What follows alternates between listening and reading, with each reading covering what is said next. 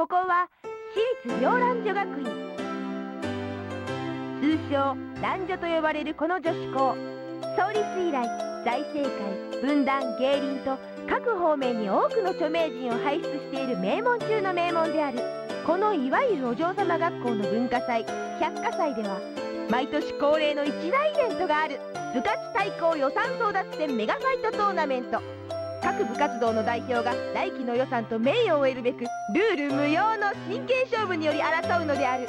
クラブ活動という学校生活に欠くことのできないクラス期。少女たちが最も輝く季節青春。その1ページをより充実したものにするために、少女たちはモテる情熱の全てをこのイベントにぶつけ合うのである。そして今年もその季節がやってきた。いよいよだな、あすか。まだ中等部だったお前を見つけて以来1年、ついに我ら科学部貧苦の歴史に十字符を打つ日がやってきたのだ。扇ヶ谷先輩、そんな不安そうな顔をするな。日頃の特訓は全て今日のため。自分の力を信じろ。お前は十分に強い。はい先輩、頑張ります。大久保さん、1年生同士いい試合をしようね。はい。さあ、いよいよメガファイトトーナメントが始まりました。各試合会場より全校校内放送で熱戦の様子を実況中継いたします。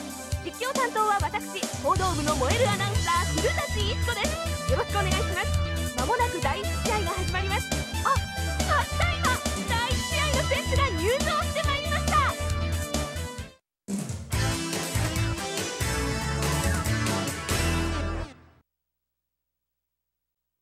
よろしくお願いします。1本目、どう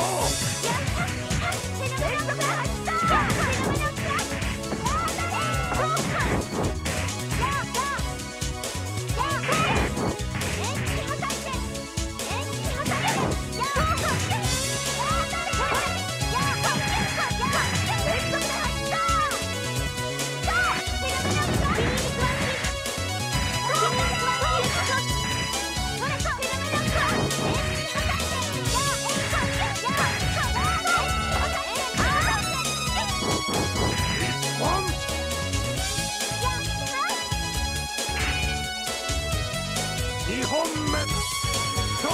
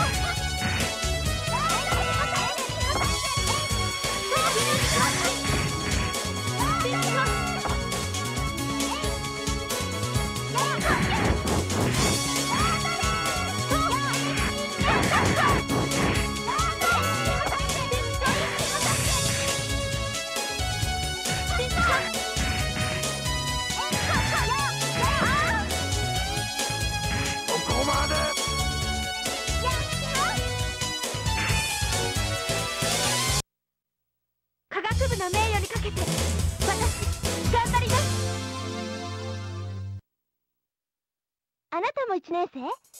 私、科学部1年の本田飛鳥。よろしくね。でもあなたってすごいわね。そんなに小柄なのに本戦出場だなんて。キョロピクです。顔で笑ってしないと。どうして君です。この憤りは試合にぶつけてやるです。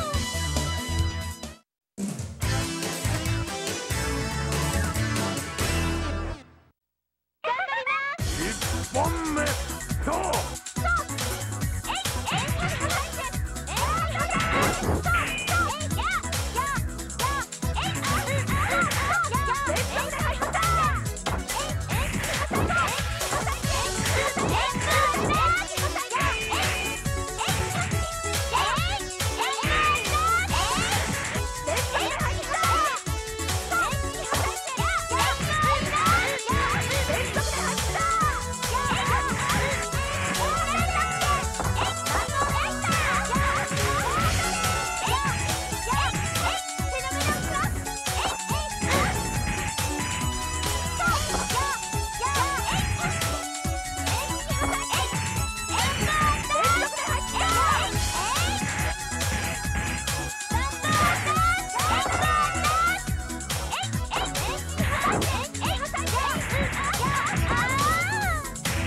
2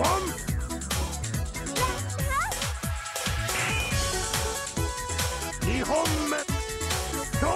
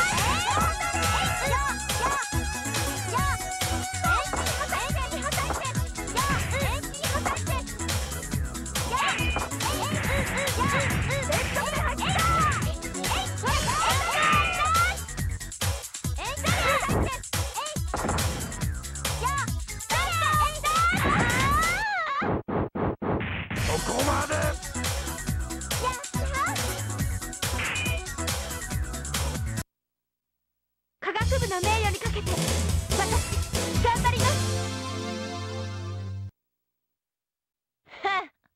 扇ヶ谷先輩には悪いけど、俺も打倒新藤先輩に燃えてるんだ。一年坊主になんか負けちゃいられないよ。次の相手はバレー部の山崎先輩。扇ヶ谷先輩はドーンとぶつかれなんて言ってたけど、ドーンとぶつかるしかないか。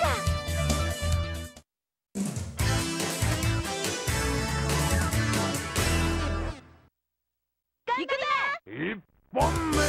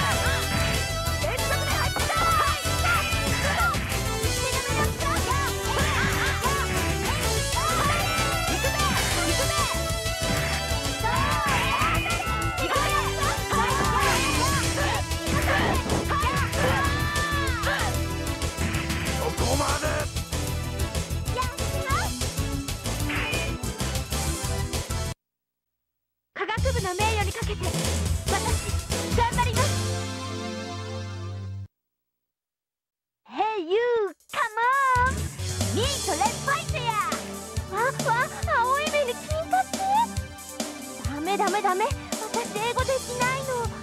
I cannot speak that。 やっぱり通じてない。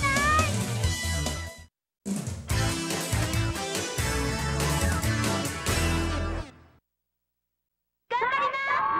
1本目どうや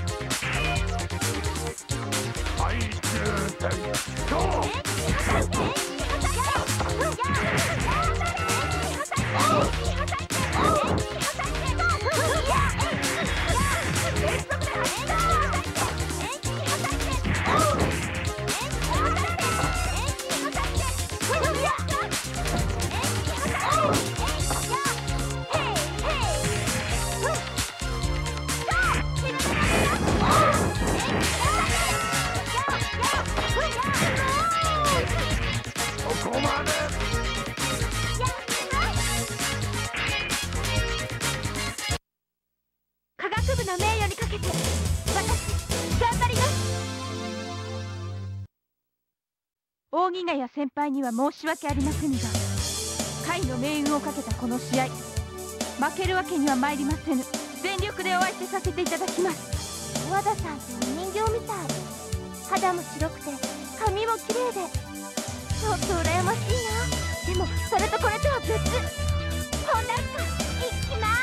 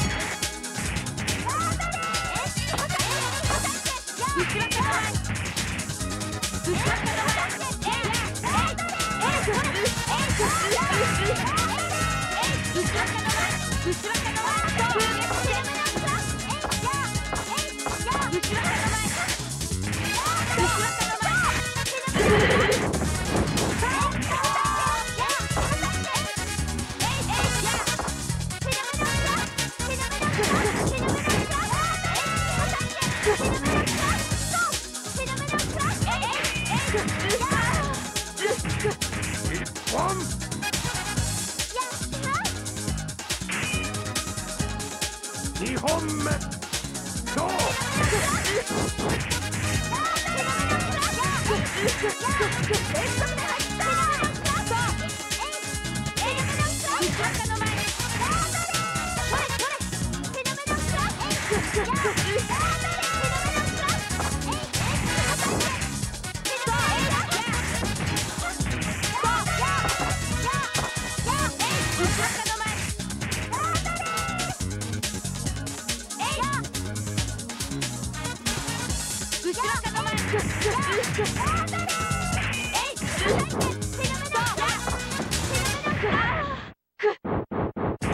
ここまで。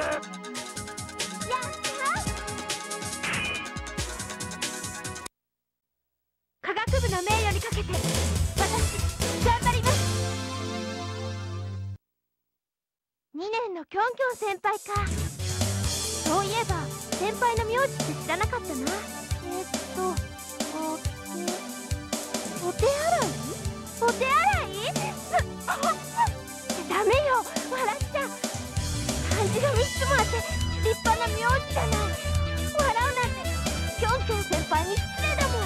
笑ったね。僕の名字を見て笑ったね。自分で勝手に読み違えといてどいつもこいつも許さないから。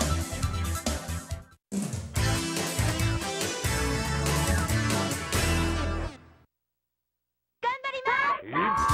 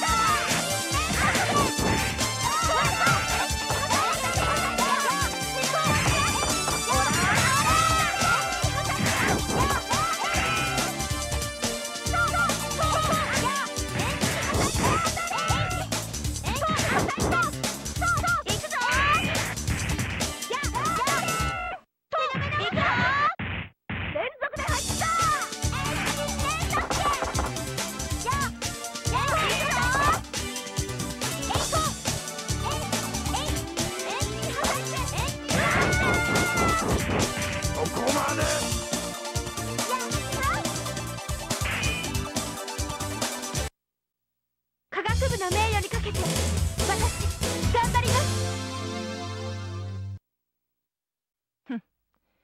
科学部ごときがここまで残るとはメガファイトも質が落ちたな。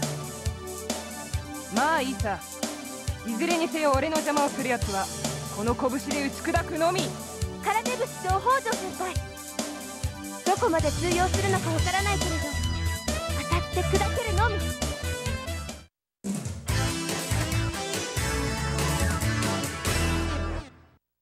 頑張ります。一本目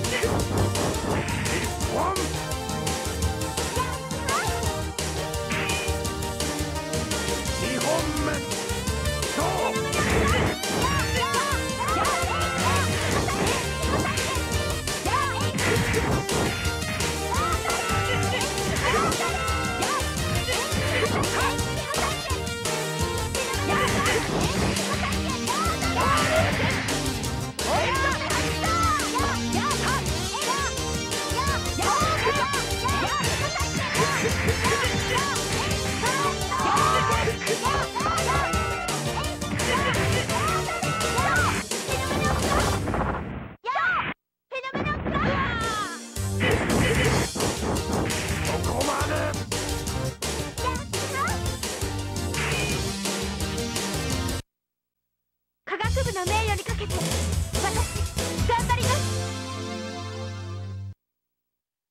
おーっと、これは前年度準優勝の北条虎美選手、無念の敗退であります。カリナもここまで勝ち進んだんだ。すごいすごいすごいよ。お互いさ精一杯の力でいい試合にしようね。まったく何かといえばドッカンばっか。成長がないんだからあった。積年の恨み今日こそ晴らさせてもらうよ。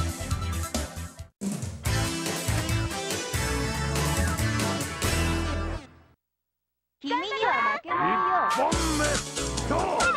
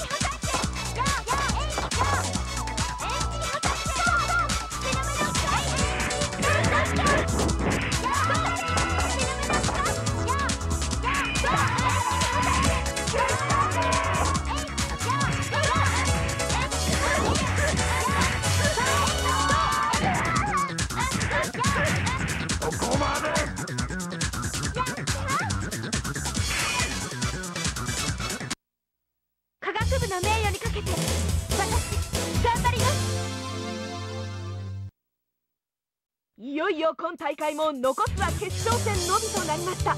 果たしてメガファイト王座の栄光をつかむのは誰か。今決戦のゴングが鳴らされようとしております。新藤先輩、私先輩を尊敬してます。はっきり言って先輩は私の憧れです。でも私は負けられません。全力でぶつからせてもらいます。よろしくてよ。全力でかかっておいでなさい。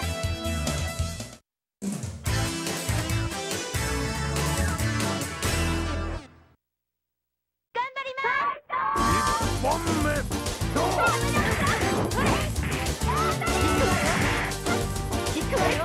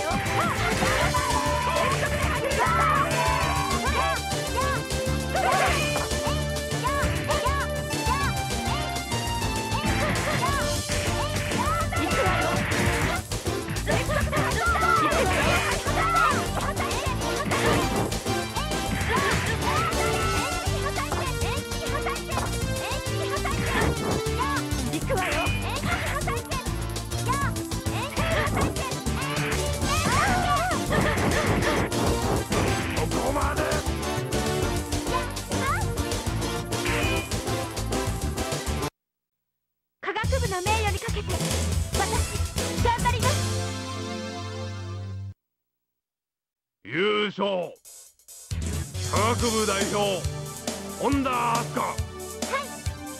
文化部の身でありながらよーく頑張った。おめでとう。ありがとうございます。これからも精進を怠るなよ。やったなアスカ。扇ヶ谷先輩、私が優勝できたのも先輩のおかげです。本当にありがとうございました。バカモン、今日の結果は今日だけのこと。今から来年に向けて特訓だ。今からですか？でも今日は文化祭。バカモン、特訓に日曜祭日文化祭などあるか。はい。しかしまあ今日のところは特別に羽を伸ばすか。わあ、やったー。ただ明日からはまた特訓だ。覚悟しとけよ。はい、先輩。